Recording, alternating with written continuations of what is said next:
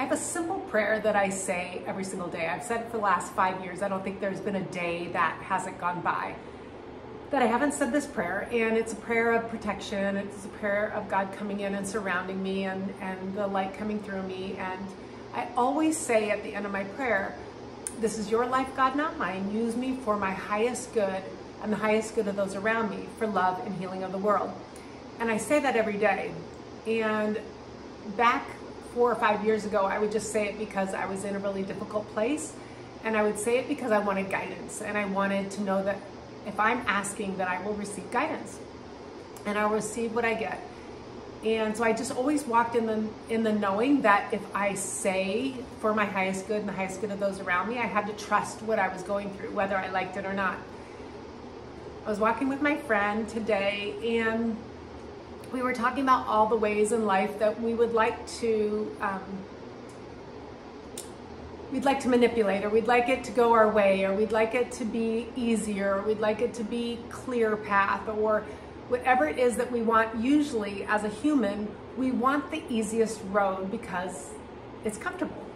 And I'm not saying, to always wish for hardship, but I'm saying to be open to sometimes the highest good for yourself and the highest good for those around you isn't the easiest decision. And sometimes something's really good for me, but it might not be good for someone else around me, or vice versa.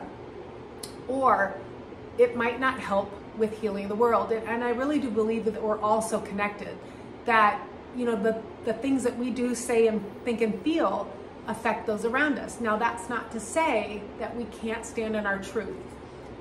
But my friend and I were talking today, and how some of the hardest things that we've ever had to go through or do have been the greatest learning lessons, or something better opened up, or the situation that was difficult actually changed once we released control or fear of losing someone, something, someplace, whether it's losing a job or losing a friend or losing a place where you lived. And she's been through a lot of changes, and so have I. And I have to keep coming back to my simple prayer, that if I say every day, God, please use me for my highest good and the highest good of those around me, for love and healing of the world, then I gotta trust what's presenting itself in front of me.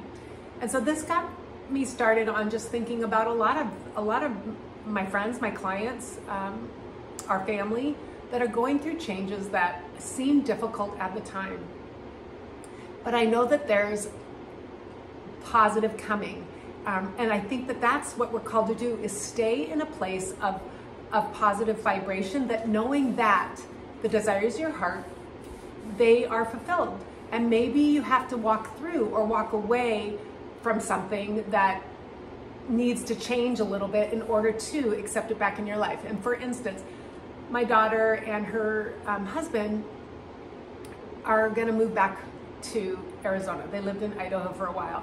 They loved it there. It was so fun. Oh my gosh, they had so much adventure and fun.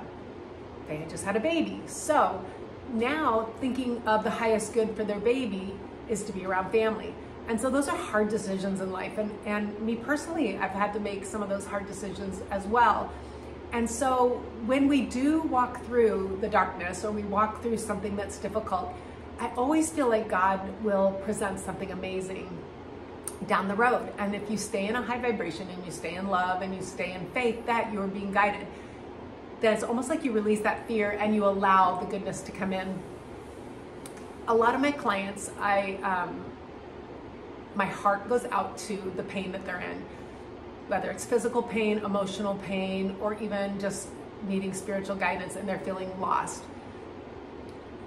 I know how that feels. I mean, we all know how that feels, to be in a place where you feel lost, or you feel that this pain or this tragic situation that you're going through doesn't have an ending to it, or it feels like it doesn't have an ending to it.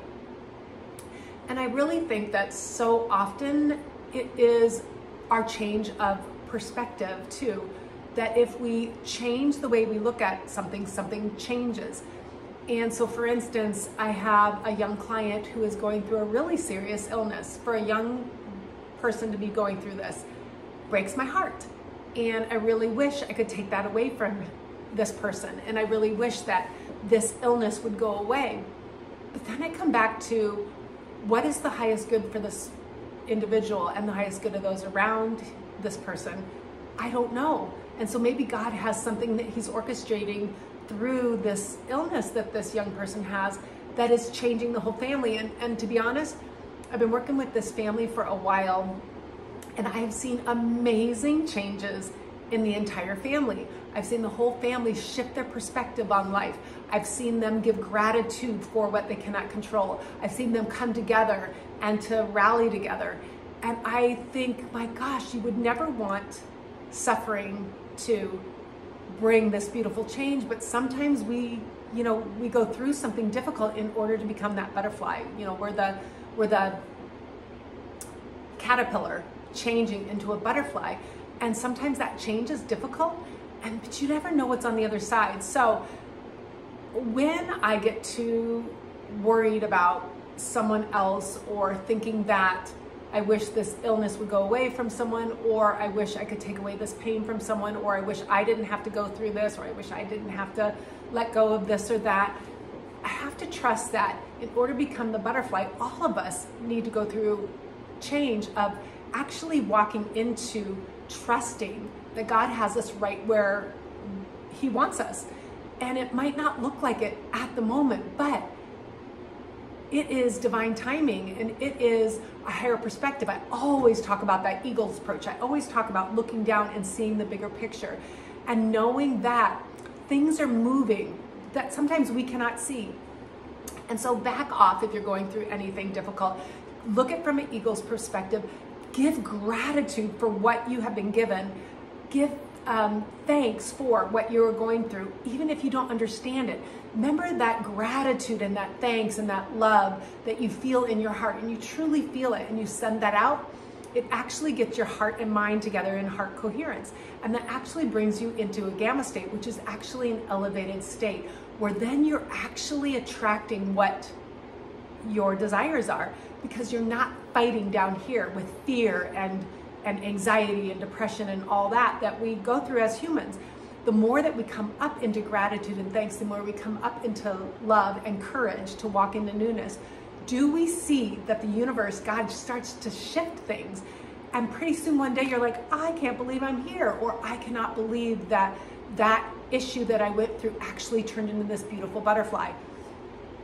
So when we want the easy way out, which, to me personally, I would always choose the easier way out. But when we sit in the place of unknowing with gratitude and love in our hearts, knowing that God has us right where we want to, and every day ask for that guidance, and every day ask for the highest good and the highest good of those around you. How can any of us doubt that each step we're going through is exactly where we need to be? Thank you, and have a great day.